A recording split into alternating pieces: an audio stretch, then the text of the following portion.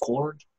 All right. Yeah, it is recording right now.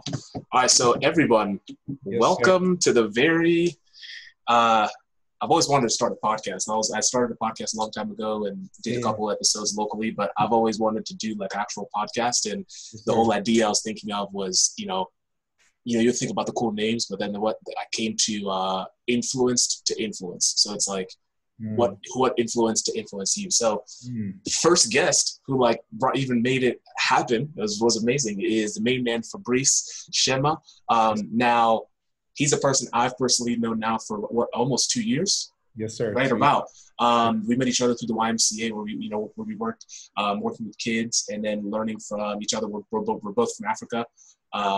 But in this episode, it's going to be good because we're going to just get to really learn about him. I feel like the goal for this podcast is if it turns into a podcast, it does. If it doesn't, it's okay. But the goal is not to, yes, we want to interview the biggest people, but also we have really big people here locally who have amazing lives and are influencing others. So Fabrice, just going to go ahead and introduce yourself. And Pleasure, man. Pleasure. My name's Fabrice. I got the chance to know Sushi for 2 years now.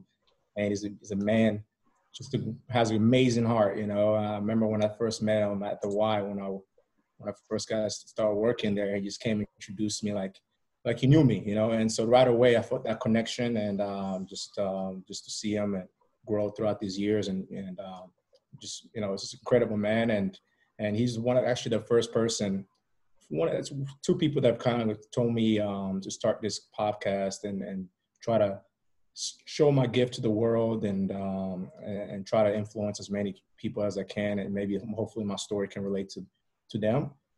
He saw something in me and he's like, hey man, I think you can really benefit from and other people can benefit from just hearing your story and your mentality and what you have gone through. And so I want to thank Sushi for bring that light to my life and bringing that to my attention. So now here we are and I'm excited to get after it and thank you for your time, Sushi. I really appreciate it. Oh, no problem, man. Thank you. You can see it's crazy. It's 8:43. Some people are still sleeping. We've been up since we always text each other 6:30 in the morning.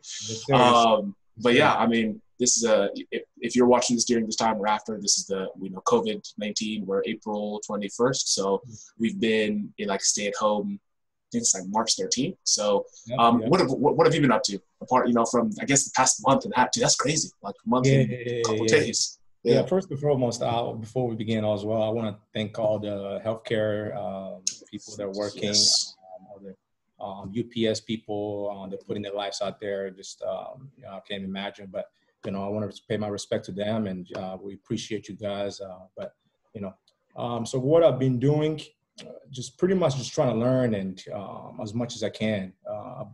I believe there's just power in learning and gaining more knowledge throughout the course of your life, and so I've been trying to learn from people that have gone through the likes of LeBron James, the athletes, the entrepreneurs, just documentaries, reading books, reading stories, and I'm big on those kind of stuff, and so one of the people that I've been touched by recently is Nipsey Hussle. He passed away last year, and which I didn't really know him, which is a lot of people didn't really know him. Obviously, he's a big, famous guy, but what he was able to do from his upbringing, from growing up in the ghetto and changing the narrative of I'm not going to stay in the ghetto. I'm going to find my way. And because he was so talented and gifted and he connected with the right people, that's the key, connecting with the right people. And he was able to come up and touch so many lives and just to see his knowledge and his love for people and what he wanted to do in the world. It's a shame that he left us so early, but he definitely, he's a big inspiration to me. And so I want to thank him and RIP to Nipsey. So that's one of the people that I've been able to watch his documentaries and I watched at least 10 documentaries of just self-made, his ownership, just him talking about, just keep staying true to yourself, no matter what, because life is, is very difficult, so we lose ourselves, we're all human beings, we make mistakes, things come up, hardships come up, but as long as you stay true to yourself and who you are, and you stay true to your pathway, you get there, you get there. Yeah. So that's actually really good that you say how like the stay true to yourself, and then also like the come up, just because I feel like that's something that like we forget, and like how like transitioning to that, like both of us being from Africa, like I mean it can go two ways of us forgetting our come up and trying to like I don't want to say like forget that other person, but I feel like it's important to like remember where we come from. Like I know like the fact that we're first of all just the fact that we have, like I'm a person, I like to realize small things. Like the fact that I can talk to you, I know even though you're like 10 minutes away from each other, the fact that we're talking to each other right now, like on a technology where you're a couple, like imagine if we had this, some people in the world do not even have access to this. So the fact that we have that is amazing. But kind of going on to the come up, I guess, this is a time where letting you know like your childhood. I'm not going to say where you came from because you're going to let us know, but just let us know how like your come up was, your story. Yeah, my story, man, is it's very unique, and it's just, I'm very grateful to where I am because of where I came from.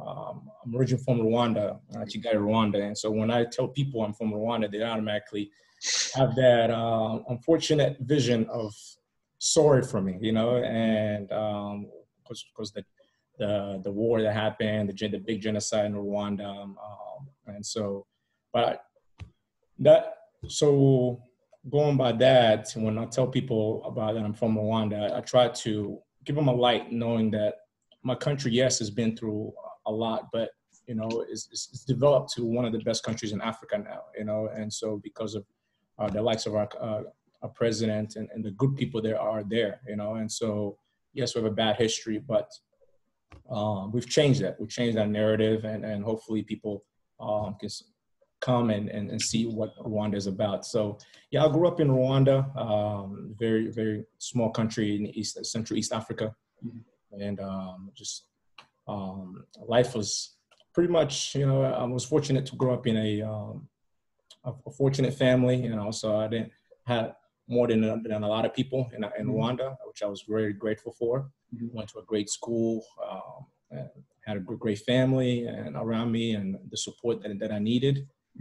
So I was certainly thankful as a kid, and just having to do more than other kids, and so, but soccer, was something that always gave me a light in this world, it just gave me the freedom of, and just getting away from reality and just playing and enjoying the game as a kid. And so I would pretty much go to school, in the morning, we have recess, we play soccer, recess, soccer. So everybody played soccer since I was going to school since I was 4. So that was pretty much all we did, Football. we call it, coming to the States and learning about soccer. It was a little different, but but yeah, football. But before football, it was my uncle. He was very talented, and he played in the pro in Rwanda, and his name is Tonto Tuyi. We call him. That's what we call him. And he introduced me to soccer. He used to take me to all the Rwanda national team games when they were called Amavubi. So if you're Rwandans, you know exactly what I'm talking about if you listen to this podcast. And I remember I was going to the games since I was 4 or 5, just watching how they move, and just this is the national team. This is our national team of Rwanda. Though they were not good, I learned a lot. Love for the game, and so I credit him for introducing me to this amazing game to me. And so, going by that, went to school, played soccer, had a great family in Rwanda. But before that, my family went through the genocide I was speaking. And so my dad had to migrate over, credit and gratitude to the Red Cross. they came over to Kentucky, Louisville, Kentucky. People always ask why Louisville, Kentucky, because Kentucky actually is one of the biggest refugee camps in the world. So if I don't mean to pause you right there, but I guess, did you notice, like, I mean, of course you can't avoid the fact of a genocide and something like that happening, but like, what were you going through mentally and just during that time of knowing, or did you know what could happen, like, during that time? I wasn't born then. I wasn't born. Yeah, I Uh-huh. wasn't born. But just listen to the stories of my family members, what the life was like, you know, it's just incredible. You know, so I'm very certainly grateful every day, you know, to have them by my side and just to be here. I was in my mom's womb, you know, when I was doing genocide, and so I could literally, I'm not supposed to be here, you know. Wow. Yeah. Through God's way, I'm here, and so I want to give thanks to the Lord above for just protecting us through all these times, and continue to stay with us no matter what. And so, but just hearing stories, man, it really touches you. You know, I'm big on family and history of my family, and so I'm always one of those kids that ask questions. Even today, I was like yesterday, I was asking my aunt, "Tell me more about the genocide. What were you guys doing? You know, how was life? You know, just I don't know. I just find that stuff very fascinating. You know, just keeps you more humble and grateful. It also keeps you, like, in Kenya we had the British came, and before we kind of had like our, I'll say, revolution where we broke away. I remember I used to talk to my mom and ask her not the same exact thing, but just like hearing stories from her where it's like, you know, there'd be, like, for us in Kenya, it gets bad when it's election time. Or I remember there was a time where it was just like, there were some places you didn't even drive to just because people would just do things to each other. And it's I mean, it's sad because like they believe in something so much that they're willing to do something drastic in a bad way. But yeah, I mean, like you said it the best, stories, it's such like, it's like reading a book. Like when you read a book, it's like you're reading the majority of the time someone's life, other people's lives through other people's eyes. And so yes, I mean, you said you mentioned Kentucky being one of the biggest refugee states. So tell us more about that. Yeah, my dad came to in '95, right around when I was born, and he just came over to the States, and he basically came with nothing, and came up, got acclimated to the culture here in the States, and went to University of Louisville, and then he brought us over in 2006. So during that time, he would come over to Rwanda to visit us, make sure we're okay, give us the support that we needed, and then he'll go back to the States to get his education. And so respect to my dad for doing that, and this is one of the biggest inspiration in life. Good. And I know it's coming, when we came to America, it's a different culture. You have to either try to fight it, or you can try to kind of mold yourself within it. But, how was coming in and kind of like coming from one culture shock to another, being new in a certain area, as well as, you spoke about soccer, and I know people watching this, I mean, Messi, if you're watching this, that's okay. But like, for me, Fabrice is the best person I know playing soccer. And the funny thing is, I've never even seen him go 100%. So that's even the scariest part. But what is soccer to you? What was the difference coming from Africa to America, as well as you always mentioned staying devoted to the game? What does that mean to you, and how did it mean to you when you came here? Yeah, I mean, just soccer, man. I just can't thank this game enough. I thank my uncle for introducing me to the game, and it just means so much to me. Just what he has done for me, and the doors has continued to open up for me, and the people I've been able to meet just because of the game of soccer is incredible. So I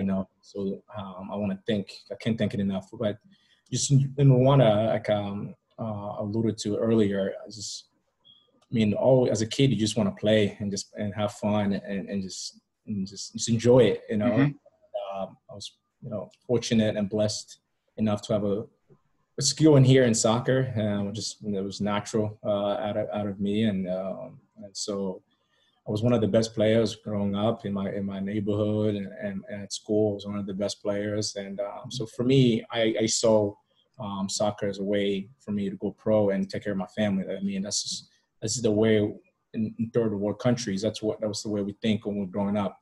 We see football as a way for us to take care of our families, and that was always been my goal, and to hopefully play for the national team. And if I would have stayed in Rwanda, so yeah. And so whenever I moved here in 2006, late 2007, early 2007, I didn't know what to expect. All I knew of America was this credible country of rich people, of chocolate, Exactly.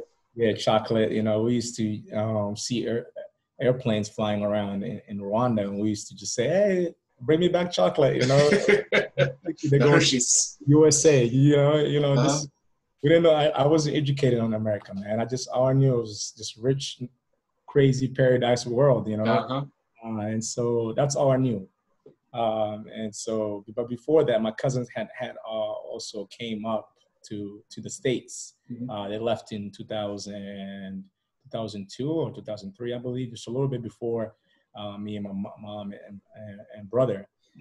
And so I had that connection just because it was just telling us, hey, yeah, this is how the life is here. And, but you when you hear something, you just hear it, but you can't really see a vision or a picture of it, So I was just a kid just thinking like, wow, they're living life, man, And so when I first moved here in 2006, it was my first time going on an airplane, Yeah.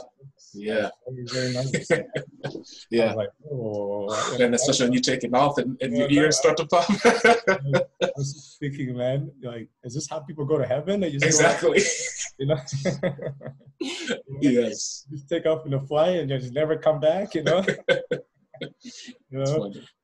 But of course, I was excited, but also nervous because I didn't know what to expect, and also I was leaving my friends behind, and I was leaving soccer behind. I just didn't know when I would play soccer again. That was the most important to me, because I didn't know if soccer was big in America. I didn't know nothing. I would know it was soccer in Rwanda, and it was big. That's all we did. And so when I came over in 2006, I first came here where my cousins were living, Raleigh, North Carolina. This is where, surprisingly, that's where I ended up. And it's wow. For now. And so they were here living, and we lived with them for about 2 months, just to get acclimated to the culture. And my family's big, and we're big on family, and we stay together. And so that's how we grew up in a big house, and we all lived together, and my aunts, uncles, just my grandma taking care of all of us. So it was not a big deal to come here and then just continue to stay with them for a couple months while we get ourselves situated. And so my dad was in Kentucky, so we joined him in Kentucky in late 2007, and that's where life started. And honestly, when I came here, man, I was just like, wow, I was nervous. I didn't speak the language, all I knew was welcome, everything was welcome. Yeah. Thank you. Everything, just thank you and welcome. That's it. And when I came here, I was just like, man, where's soccer? Where's soccer? I didn't see nothing, In Rwanda, you go outside the door, people are playing pickup, just soccer. This is everywhere. And when I came here, everybody stayed in the house, and it was such a culture shock for me. I wasn't used to that. People watch TV here more. We're fortunate in Rwanda. We had a TV, but we didn't, because we had a TV. Just because we had a TV doesn't mean we stayed inside. Majority of the time was spent outside, doing whatever and just living life.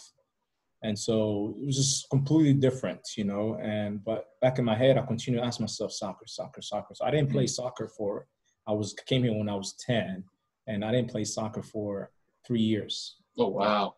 That's a big 3 years that I missed. Yes, that's a lot you can do. And I believe that's why that hurt my development, because just being a coach now, I know the importance of development at that age, you know, and so because I didn't have no access to, I didn't have no resources, I didn't know where to go, I didn't know, you know, I just didn't know anything. But, you know, I just believe that, you know, God works mysterious ways. And growing up here, and I came, so just going to school like a normal kid, you know, trying through ESL, English as a second language, you know, and just take those classes. I think I had like 2 or 3 classes throughout the day. I know exactly what you're talking about. Throughout the day. And so before that, they were put in school, what the system in America is I kind of don't like it, you know, but at the same time, I respect it. You know, when you come here, especially English as a second language, they give you a test just to see what the grade school you're going to be in. So I was actually held back. I was supposed to be going to 4th grade, but I was put back in 3rd grade. In Rwanda, I was basically finishing up 3rd grade. I was going into 4th grade. But because my English was so poor, they gave me a test. I mean, of course, I was not going to pass that test. Designed, yeah. And so they pulled me back to 3rd grade. Just kind of, you know, it was unfortunate, but it is what it is. So I went through it and just continued going to school in ESL. That's literally how I learned English, and watching cartoons. You know, speaking of TV, you know, the new culture, just staying inside and watching cartoons. And so that's pretty much how I learned English, man. And you know, and staying around my family, and that's pretty much a little of my upbringing in America. And I like, and thank you for sharing. And one thing that I did notice, that a key word that you would say is like acclimating. You never, yes, you were in new circumstances, but you never took those, like you never let those circumstances defeat you, but you instead adapted to them and acclimated to them. I mean, a great example is what's happening right now in the world, that like, again, April 21st, to think that we can't, like, if you really think about everything that's happening, first of all, it's even though it's, for, like you just said, thank you for everyone right now who is the people at Walmart, the Food Line, all these grocery stores doing overtime. Yeah, the people in the medical industry. But like, I talked to someone, they're like, man, you know, I'm not able to see my friends and hang out or go out and do this stuff. And I was like, yes, even that's important, but you know, again, we're not from here, but imagine when they have World War I, World War II, all these wars, somebody would be knocking at your door saying, here's an M4, we're going to go to Germany. Like, imagine, to me, I was thinking about that. I was like, this could be a whole lot worse. Like but it's like you really acclimating to this time and not, you know, we could easily be sleeping in and wake up at 1 p.m. every single day and stay up till 2, but waking up, maintaining our schedule, still learning and acclimating. Right. I feel like that's the key. And even with soccer, you know, it's the key to acclimating, pivoting. And even pivoting right now next is acclimating to, you've come here, you've acclimated to US, as well as combining where you are from Africa, in Rwanda. And with, you know, football is now soccer, and you've kind of taken that break. You've gone to a great school and you've done amazing things in college. So what was that experience for college recruitment, as well as the school that you're going to let us know where you went to, and you know, the story that everything going from that school? Right. For me, I believe that behind every man, every person, there's always somebody, you know, that helped them, and you know, and behind me, there's a bunch of people that have helped me and to be who I am, and the support that I've been given. You know, I wouldn't be here without them. You know, and so I want to respect all the people that have just continued to support me, even just when I was down. You know, I'll speak more of my downfalls and my trials and tribulation in life later on. But you know, just going through, like I said, I was fortunate. You know, I'm blessed enough to have, you know, some soccer skills, and you know, and I want to just share that with the world, and just very thankful. And so having those soccer skills, it was only a matter of time before I got unleashed. I found an opportunity to show off my talents. And so I was able to transfer over to my dad. We come from a very Catholic family. And so we're going to a public school then when I came here, and all the way up to, I believe 5th grade. Yes, 5th grade. And my dad had known one of the pastors of one of the Catholic schools in Louisville, Kentucky. The school is called Mother Good Counsel. And he was like, hey, I'm a pastor at this school. It's a private school. And, I can see what I can do for your kids. And I went there, and they had soccer, but also they had American football. And so that's pretty much how, it's funny because that's how I was seen in first place, American football. And my brother, my younger brother, Pasfik, was wanting to try out for American football. I just tagged along, hey, just go and see what's about. And I get there, and they start asking me questions. So where are you from? I'm like, yeah, I played soccer in Rwanda. You played soccer? So like, you want to kick the ball? And so I was like, sure. And so I kicked the ball, and I think I kicked it like 40, 50 yards. And that was pretty much how they asked me to come on the football team. Funny, not many people know, but I did play American football when I was young. And so that's pretty much how I started playing it. And that was my way of and getting into the system of soccer in America. And so I came to the school, and just amazing school, private school, Catholic, which my family was just more happy about, just the fact that it was Catholic and private school. You just can't beat that. And so they took care of my family, and and I came, played American football for I think half the year, and then soccer was in the spring, and so I tried out for soccer team, and that's when I just took off. Those 3 years that I missed, certainly were a big miss to my development, but because I was so naturally talented, just came natural to me, and I just started playing. And one of the kids on my middle school team at the Mother Good Counsel, the school that the Catholic school I was going to, he was on a club team. And we were good friends. It was like, hey, man. What's I didn't mean to interrupt. What's club for the people who have no idea, like what, there's people who live in America and don't even know what club is. It's called Louisville Soccer Alliance. Okay. And it's a small club in Louisville, Kentucky. That was my first club that I played for here. And small compared to other clubs in Kentucky that I will continue to mention in a little bit. And so he suggested that I try out.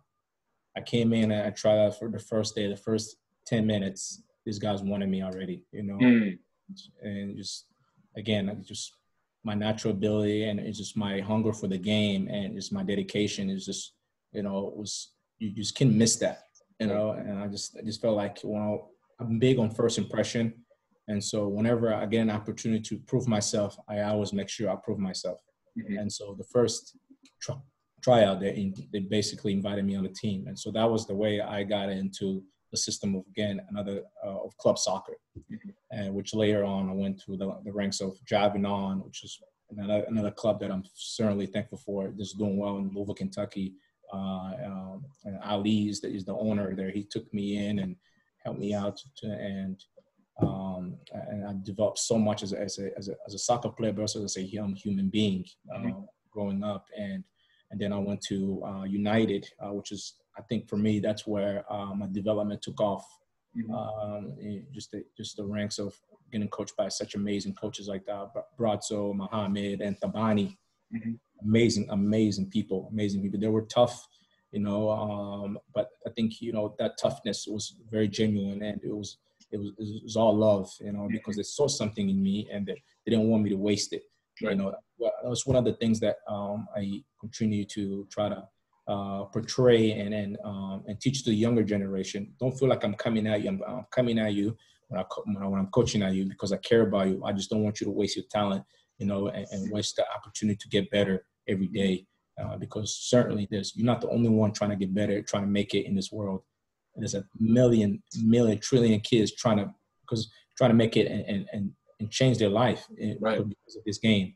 And so I want to, I think that those people and those amazing coaches that push me to where I am and that believe in me. I think that's the most important for me. And the reason why I wanted to go into coaching is just the power of believing in somebody is amazing, man. And just seeing something in them and giving that confidence to know that they can do it. So thanks to them, and later on, United turned into not really turned into, but it just got bigger. Kind of switched over to Rover City. That's where a bunch of the best talent in Louisville, Kentucky went into at my age at the time. And so, how old were you at this time? I was about 16, 17, you know, and, you know, I was playing with amazing talent, you know, some of my best friends still today, the South Africans, Lindo, Napo, Benelli, Waka Goodba, Olafa, Connor White, you know, Neymar, Jared Kemper. I mean, a great, amazing talent in Louisville, Kentucky, and we're all on the same team. I mean, and that helped me just become even better as a player, because of everybody there just wanted to get better. You know, it was tough. It was intense. It was everybody fighting for their own every training. You know, or you tackled whatever. You know, it's just that's how my training was, and that's how the coach, when his Brazzo was coaching us, and Tabani was coaching us, and Muhammad, and it was all in. You know, if you don't fight for your own, you're out the team, man. You know, and that's the way in life is, man. You got to fight every day. Every day you got to fight and prove yourself, because once you get comfortable, that's when you lose it. Say that again. Say that again.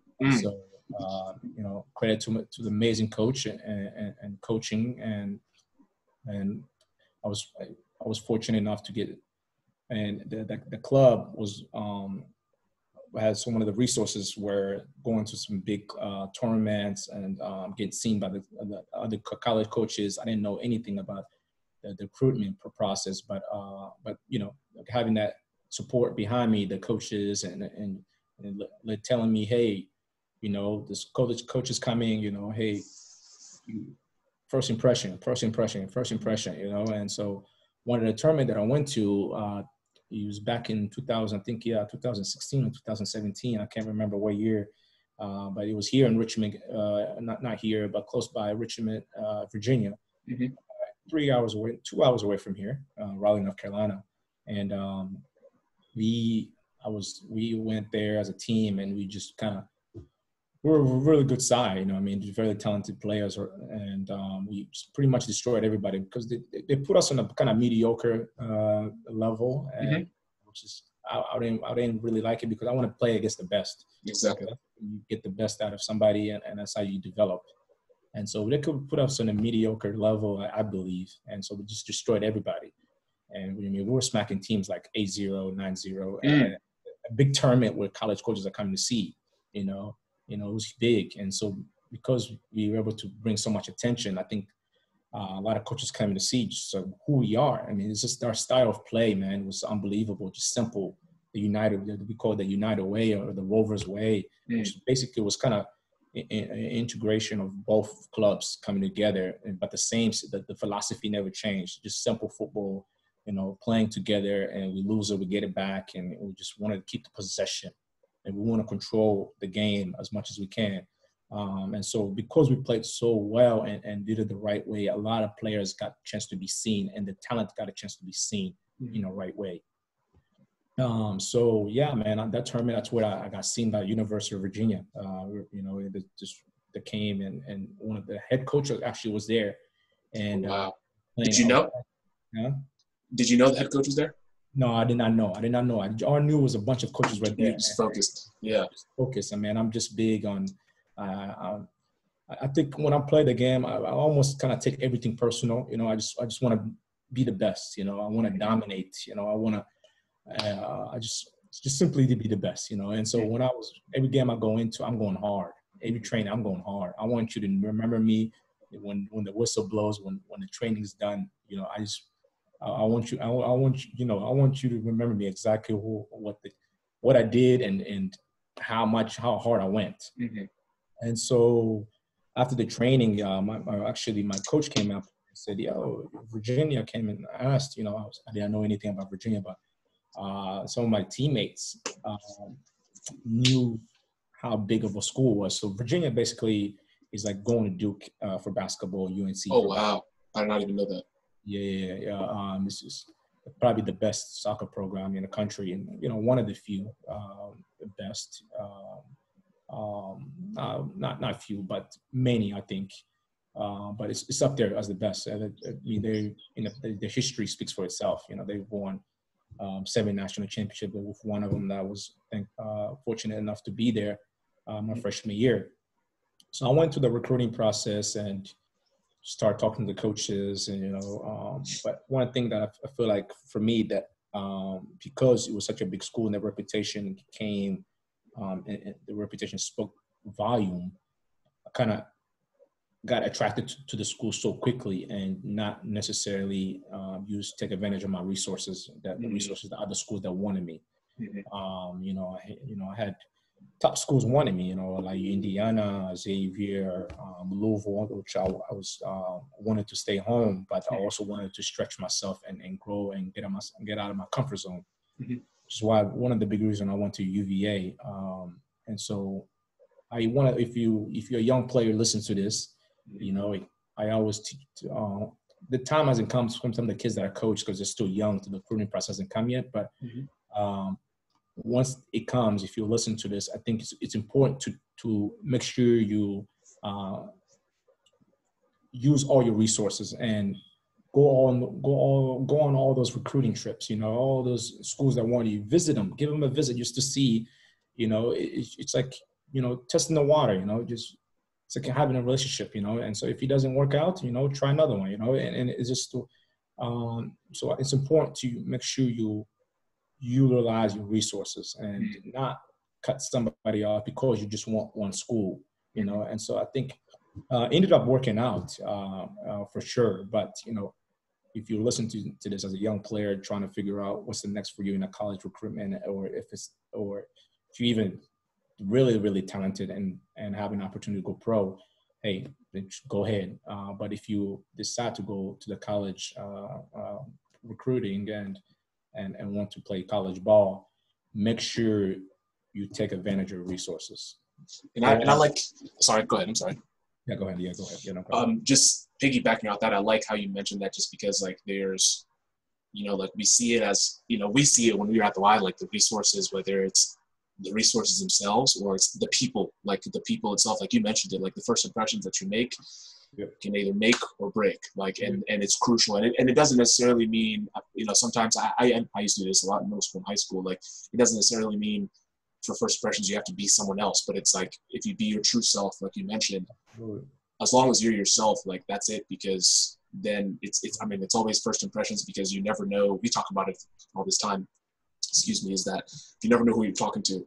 You never know who you're talking to, but when you're talking to people, who's watching? And that's one thing we always told. What is it? We're at it's like a fishbowl. So it's like and of course we don't do this to get, some people do this to get a reward, where they're always talking to people in a certain way to get a reward. But if you just treat people, it's cliche, treat people how you're supposed to be treated. You never know. We've had conversation stories when you talk to someone and someone, tells, oh yes, I know this. And it opens up a flood of opportunities that if you did not talk to this one person, that couldn't have happened.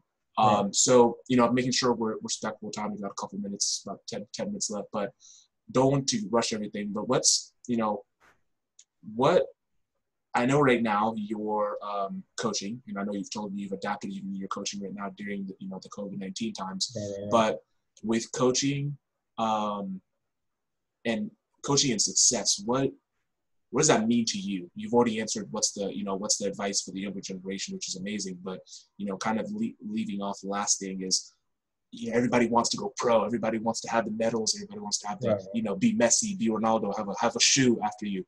But there's a difference. You have a different bliss to yourself where it's okay not to go pro. So what is, why did you do the coaching side instead of going pro?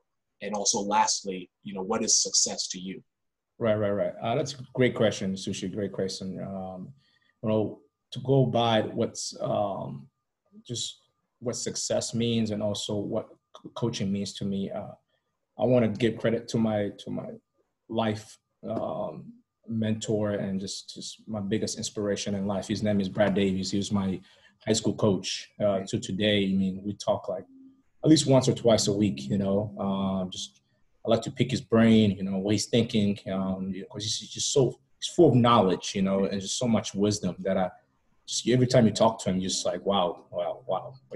Mm-hmm. And so he coached me when, my high school, and but besides that, he developed me as a human being, always taught me to do the right thing. And also he wasn't afraid enough to tell me the truth, which is, I think, one of the importance of coaching. And when you want to help somebody that's younger, be honest with them and let them know, hey, yes, you are talented, yes, you have great skill in soccer, but that's not, if you don't make it to the pro, it's not the end of the world, and I get it, some of you young players gonna feel like I'm taking this the wrong way, but there's more to life than soccer. I'm not saying that because I didn't make it to the pros, but I feel like I still made it. I still because I got to where I wanted it to eventually be, which is coaching, because of this man that was able to take a chance on me and believe in me at a young age. And so one of the things that he always continued to emphasize and his philosophy was, he was big on just kind of quotes, and one of the quotes is one of the former UCLA basketball coach, was a star. Mm-hmm. And he says success is, let me say, success is the peace of mind that is the direct result in knowing you did your best to become the best of that you are capable of becoming. Mm. Success is the peace of mind in knowing you did your best, to become the best that you are capable of becoming. And so, when he said that, and he continued to say that all the time, and I didn't quite understand what that meant. It's just all I saw as a young kid, I'm going pro. Mm-hmm. I'm going pro. You want the shoe. You want the shoes. You want to be on FIFA. Yeah, I'm going pro. And so for me, when I'm coaching the other kids, I'm honest with them. Hey, not everybody's going pro. Not everybody's going to, go to college and play ball. You might not get that scholarship, but at the end of the day, if you put in the work and give everything you can to this game, and whatever you do, give everything you can, everything you have, and don't cheat the game, and don't cheat whatever the process you're going through. And if you do that, man, that's all you have the peace of mind and knowing that you did your best. You rest in knowing that I didn't cheat. I didn't take things for granted. I didn't cut short corners. I put in everything that I have. And so that's one of the things that I like to do, teach the younger generation, and just don't take anything for granted. Every day is an opportunity. It's an opportunity to be better, to prove ourselves, and to just simply be the best that we can, and give everything that we can. And so that's what gives me peace, knowing that, hey, yes, I didn't quite make it to the pros, but for me, I found my purpose in life, my calling in life, which is coaching, and it's just making a difference in these younger generations. It's just for me, it gives me more, just more joy and more satisfaction in knowing that I'm making a bigger difference as coaching, right? And rather than playing professional, it's just the many lives that I continue, and the many kids that I continue to meet and work with, and just, they all come from a different culture, man. It's just, I think that's one of I don't know what to say, but the privilege that I have just to be on such a big platform and utilize what I have, and which is just sharing my gift, and giving back what others have given me, which is, it certainly is the least that I can do. And then your second question, success, that was your second question, right, Sushi? Mm-hmm.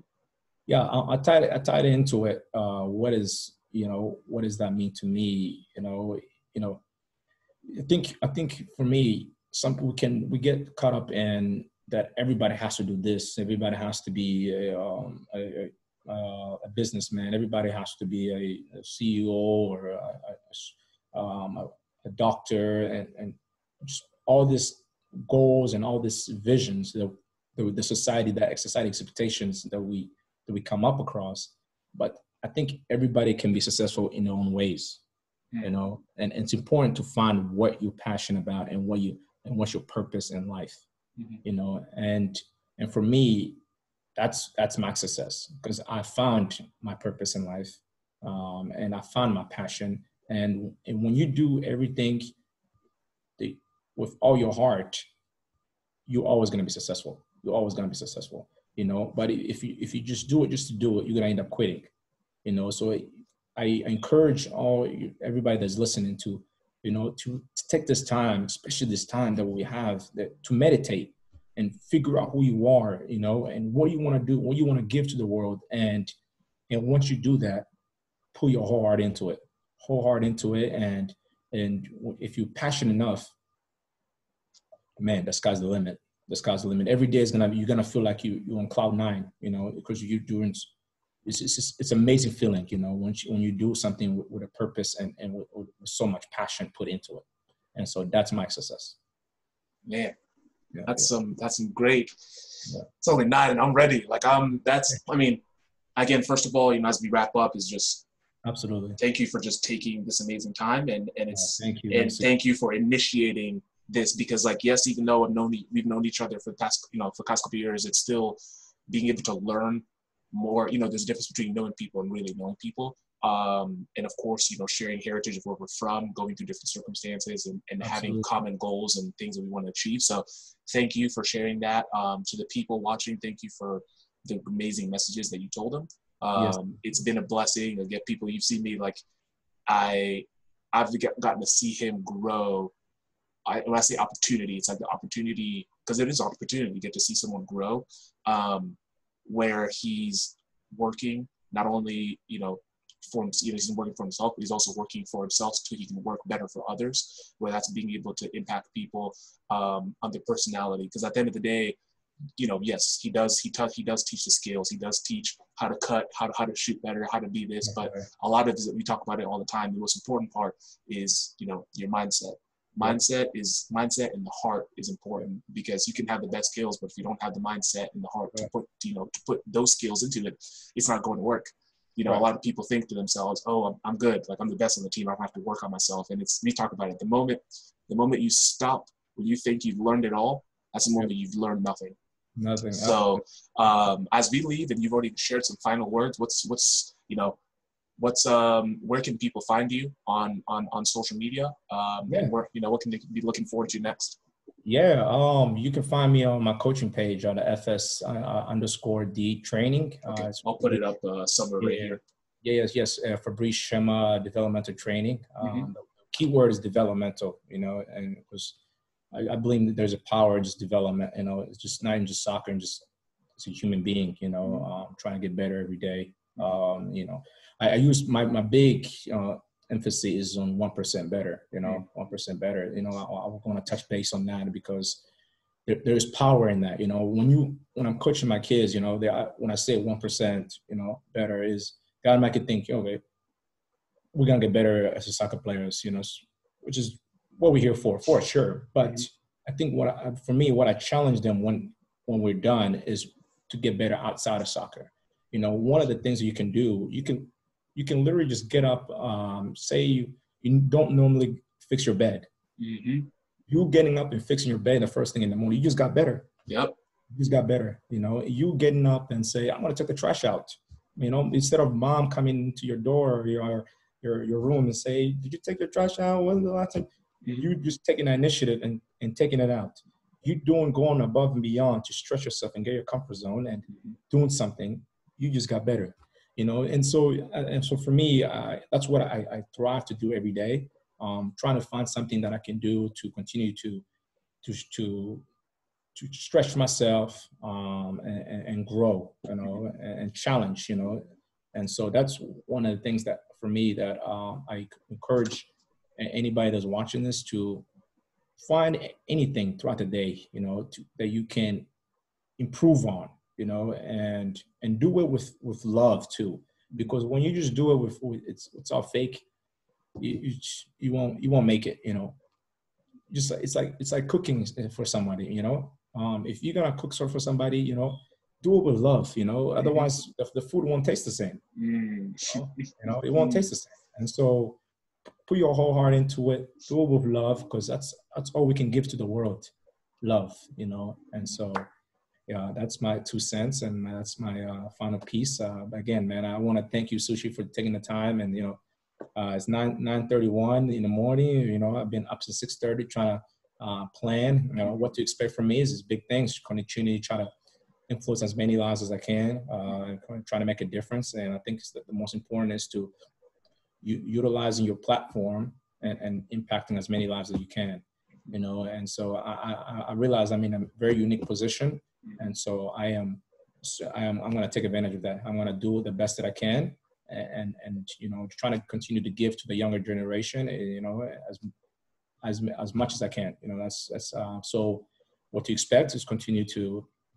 I'm going to have more programs. I was hoping to have a summer camp this summer, but due to COVID-19, right now it's on pause.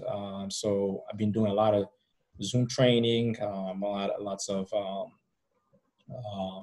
online trainings, FaceTime, and also creating my own videos. And some of the kids that I have, some of the top players that I have, they've been kind enough to come out and do some drills for me while videotaping me. I'll be able to share them with you guys. So some of them are on my page, and some of them I share with people that want it exclusively.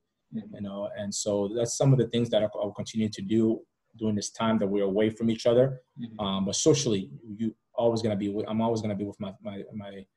kids and the kids that I work with, and you know, and I text them throughout the day or throughout the week, just checking out on them, just making sure their mindset is right. You know, again, you alluded to it earlier, just that mindset, you know, continue to push through even when that adversity comes, you know, and that's adversity. I use that word because that's a word that every single kid that I coach understands, you know, and you know, every day there's always something that comes up. Every day, something's gonna push you back, but your mindset pushes you through. You know, you know, and so that's something that I've been able to making sure I keep track on my players, their mindset, how they're developing, how they're, you know, they're staying cool, they're staying and believing, and the most important, they're staying true to themselves. Perfect. I just ended it the best way possible. So everyone listening, yeah, I mean, now we can't stop. So I guess keep you in tune for what we'll be doing next. But other than that, I'm going to go ahead and hit pause, and we're all good. Absolutely. Thank you, Sushi.